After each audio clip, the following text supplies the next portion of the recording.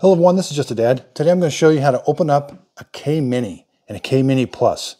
So this is the K-Mini. The K-Mini Plus has a removable reservoir, but I've been getting a lot of, so they come in different colors. This is just the Jonathan Adler version. I've been getting a lot of questions on my video that they leak water. I'm going to try to figure out where they're leaking water. I have not had one leak water yet, but it seems to be a problem. So we're going to make sure it's unplugged. I'm going to come down here. We've got some screws to take out. We got one here, here. Okay, so there's only two screws on the bottom, right here. These two, down this long shaft, there's not screws. There's not screws there. So just these two screws here. But I think I'm going to have to take this part off. So this part separates right here, but I think you just got to unsnap it.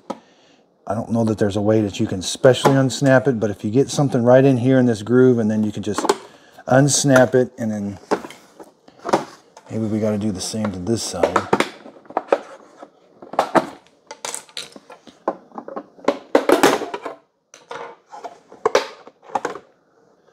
So then it does look like it comes off the back. Looks like it's going to stay. So the cord is going to stay on. The cord won't go through there, but.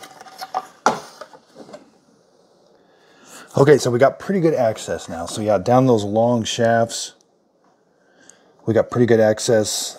The screw goes in this way to that shaft. So looks like we got a big heating element. So right there looks like a possibility for water leaking.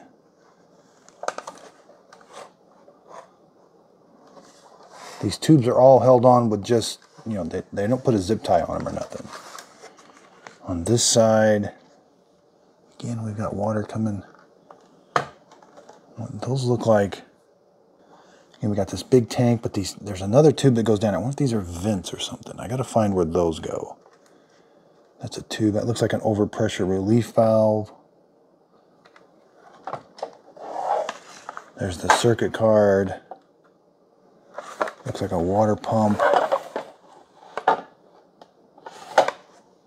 Okay, so disassembling this any farther. So this might help. Just getting this outer cover off might do the trick.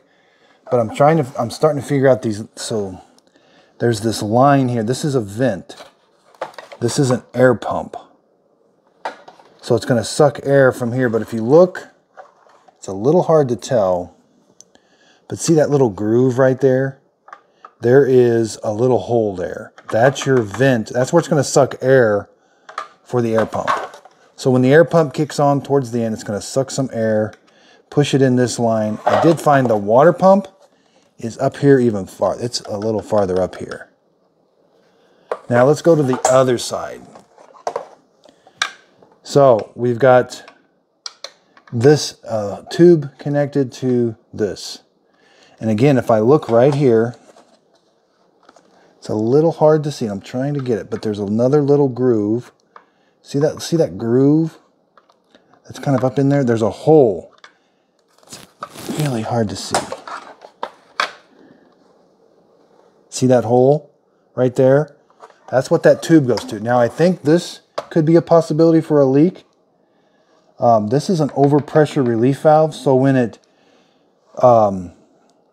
when the pump kicks on, water is going to come in this area and then go up. But if your Keurig overpressurizes, it's going to release some of the pressure out of this. Now I do see, so this is a tank. I do see a line connected to the bottom of that tank, and it's got a zip tie on it. It definitely could be that line too. That one's going to take a little bit more work. I'm going to take these two screws off. So there's a screw right here. Don't mess with these. This one right here goes into this plastic, and then there's one on the other side. I'm gonna take that off. Okay, we're getting close, but there's on the back side here. I got those two screws off, but there's black part here is connected to a screw, and then this cable. I'm gonna take both these, so 3 more screws. Okay, once we get those out, there's these little tabs right here, back in this area. See that little tab? We got to lift that past. There's one on this side. We got to do them at the same time. Okay, there's another hidden screw on the other side of this black thing. I got the power cord, the other one, but there's one hidden right here. You can see it right there. Okay, again, on this side I got that screw. There's a screw right there. There's two screws for the power cord, and there's a screw right there. And then this screw right here, and then these tabs.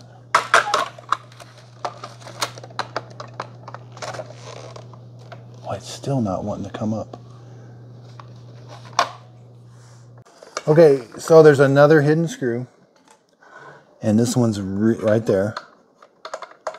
And it's in order to get this bottom plate off, that's got to come out. I don't see how I'm going to get that out. Right there.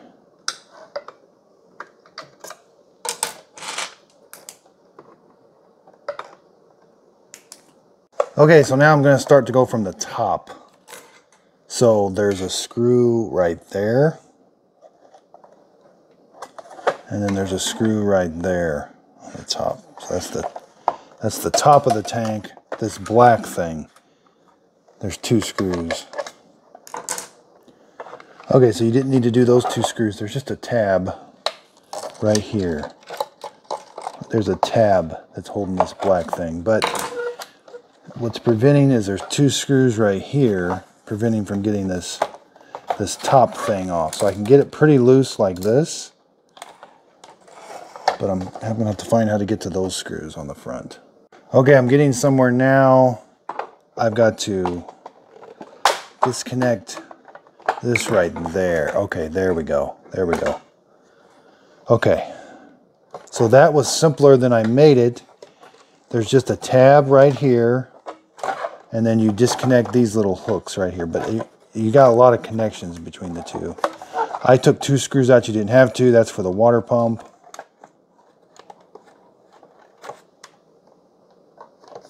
Okay, so with this apart like this, I still can't get to that. There's a screw. Well, I probably could. I could probably get the screw out to get this bottom thing off, but you might be able to access that tube right there.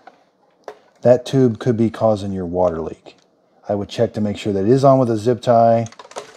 Again, three possibilities. Well, there's a bunch of possibilities. I mean, it could be any one of these tubes that are leak. If anybody finds what the common problem is, update the show notes. Again, this is a check valve, and these water lines just pop on and off. That thing could be causing you problems. Doesn't look like you can fix that in any way. But you just put the line back on. You could put a little zip tie on it to make sure it didn't come off in the future.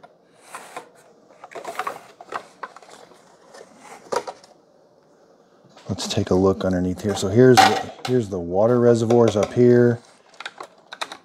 There's your that's how it knows when it's ran enough water through. The water comes down, and when there's no more water between these two connections,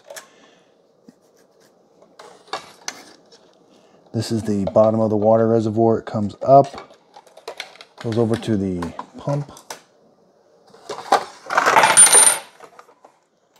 goes over to this. This is your water pump. Water pump fills this tank, then it gets heated.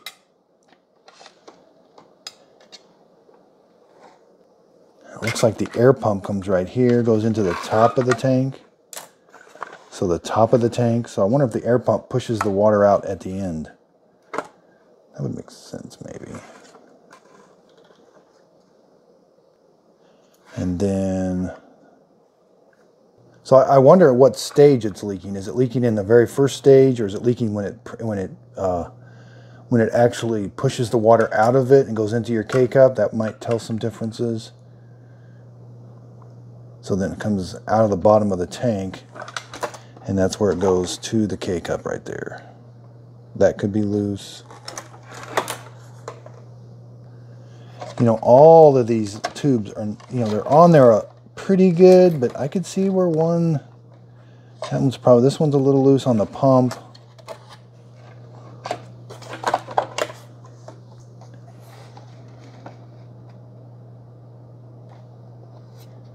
You know, I'm not suspecting this anymore just because that's the kind of like the air side. You know, it could be the water tank. I mean, maybe your water tank is leaking. Okay, so I took this apart a lot farther. I pretty much ended up destroying it because I had to cut some wires to get more access to it, but I'm glad I did because I took all these screws. Remember you seen a bunch of screws that were holding this. This is like the water tank. I think this is probably where the leak's coming from. So when those screws are coming, when you take those screws out, now again, mine wasn't leaking, but boy, this looks like a real potential. That's your water. That's your water tank. So the water comes in the top, it sits in here, there's the heating element. There's an O-ring right there.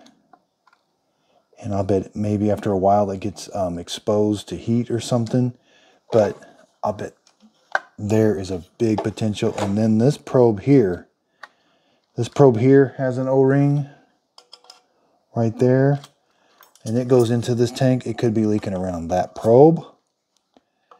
So the line, this does seem on there like it's on there pretty good.